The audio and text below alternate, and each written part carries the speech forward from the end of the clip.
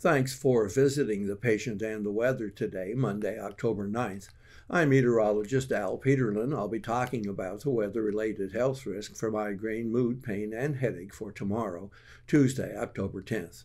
We do use a color code on our maps to designate areas of potential weather risk.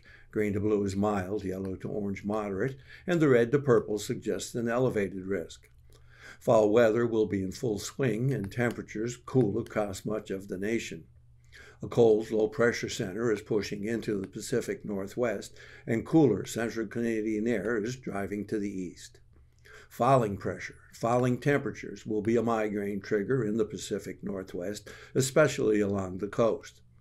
Falling pressure will also be a mild to moderate migraine trigger from Idaho and Nevada, across Montana and Wyoming, and down to the Dakotas north and south through Nebraska into Kansas. Thanks for visiting the patient and the weather today. For today's weather-related health risk and a 3-day ahead forecast of risk, please visit thepatientandweather.com.